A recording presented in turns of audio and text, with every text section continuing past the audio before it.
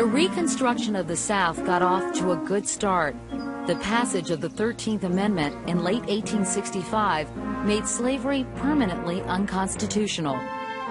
The Freedmen's Bureau, begun back under Abraham Lincoln, now distributed food, clothing, and shelter to black people all across the South.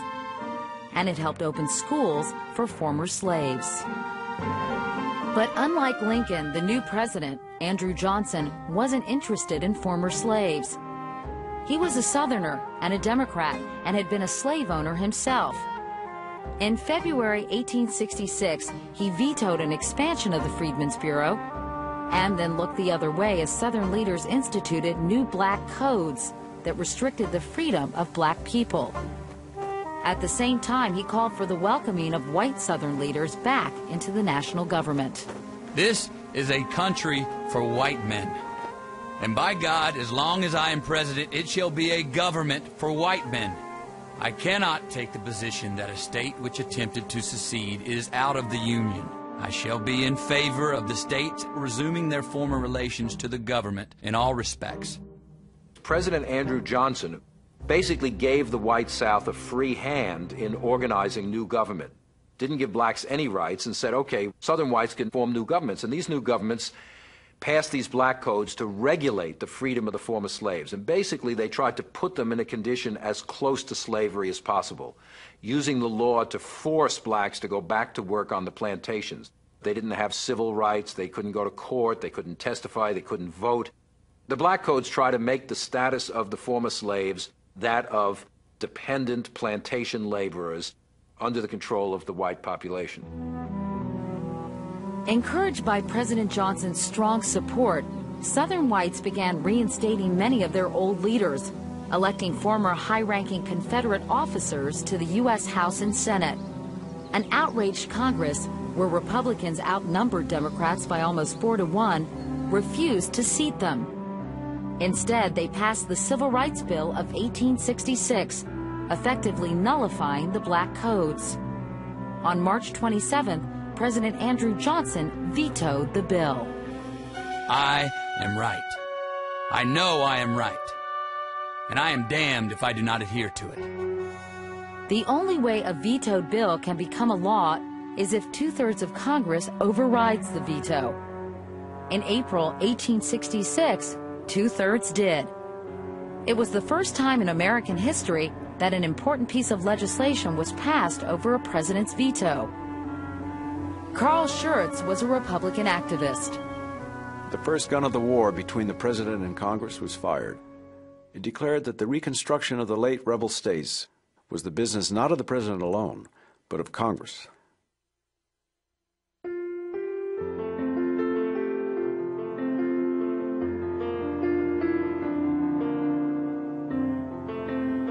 The Republicans in Congress who opposed President Johnson were led by Thaddeus Stevens. Stevens believed that the Southern states should not be admitted back into the Union until blacks were given the vote, land, and guarantees of equality under the law. And he called for a total restructuring of Southern society. The foundation of their institutions must be broken and relaid, or all our blood and treasure has been spent in vain. In 1866, Congress wrote the 14th Amendment. It was the most important change made to the Constitution since the Bill of Rights, and it said that the states must provide equal protection under the law to all their citizens. No government can be free that does not allow all its citizens to participate in the formation and execution of her laws. Every other government is a despotism. In 1867, Congress took charge of Reconstruction, removing it from President Johnson's hands. It forcibly divided the South into military districts, then passed a sweeping reform bill. The Reconstruction Act of 1867 required each Southern state to write a new state constitution that reflected the amended U.S. Constitution. And it said that while many former Confederate leaders could not vote, all black men could.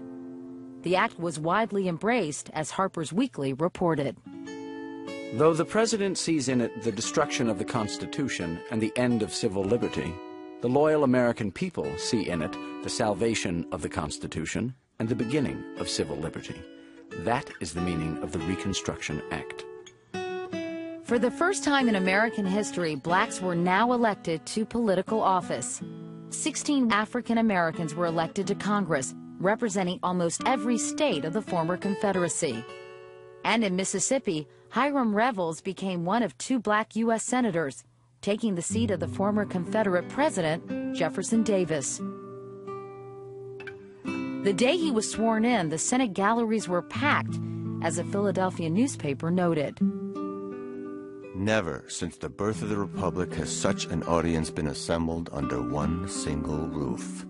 It embraces the greatest and the least American citizens. As Hiram Revels walked down the aisle, everyone stood.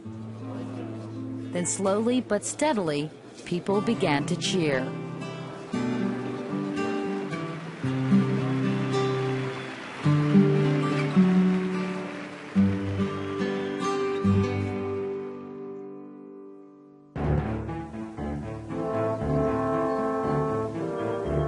President Johnson was furious at Congress for boxing him in and taking away much of his power. By now, his opponents were calling him the dead dog of the White House. Within a period of less than a year, Congress has attempted to strip the executive department of its essential power. I have been abused. I have been slandered. I have been maligned. Johnson especially opposed Congress's Reconstruction Act, as Charles Nordoff of the Evening Post sarcastically editorialized. He expressed the most bitter hatred of the measure in all its parts, declaring that the white people of the South, poor, quiet, unoffending, harmless, were to be trodden underfoot to protect a pig-headed man with only one idea, a bitter opposition to universal suffrage.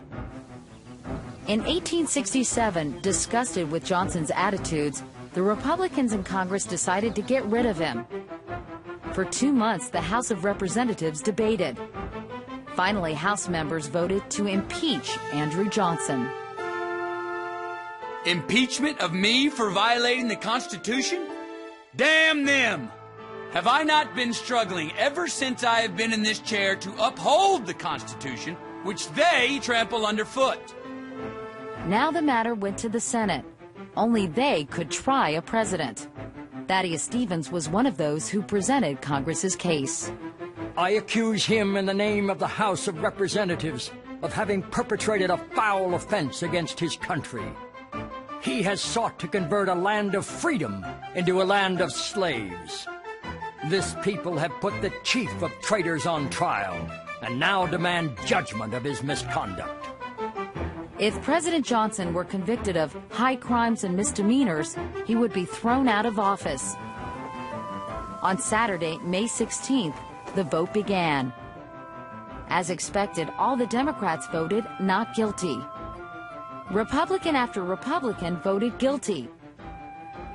But behind the scenes, Johnson had been making deals with several Republican senators in return for the promise not to vote for impeachment. The final tally was 35-19, just 1 vote short of the total needed for conviction. President Johnson would remain in office.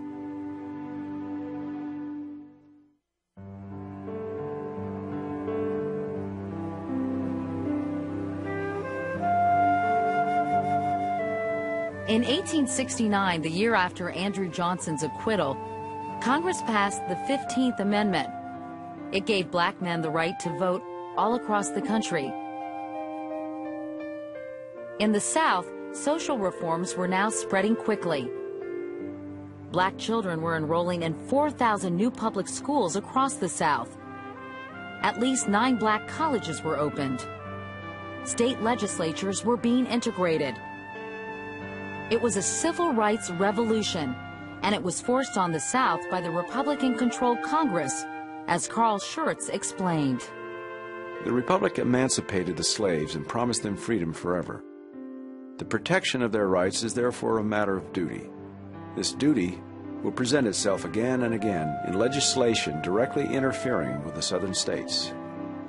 For the Southern people, deluded by false hopes, are still struggling to restore the old order of things. Furious with the North for interfering in its society, Southern hate groups like the Ku Klux Klan began waging war on former slaves. Lynchings, rare before the Civil War, now became increasingly common. A Southern black man named Ben Johnson witnessed one of the Klan's crimes. It was a cold night when the Ku Kluxers come and drugged the niggers Ed and Cindy out of bed. They carried them down in the woods and whipped them.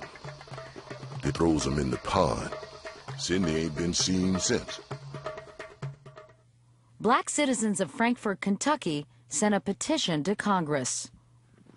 We believe you're not familiar with the Ku Klux Klan's riding nightly over the country and in the county towns, spreading terror wherever they go by, robbing, whipping, ravishing, and killing our people without provocation. We have been law-abiding citizens, pay our tax, and in many parts of the state, our people have been driven from the polls, refused the right to vote.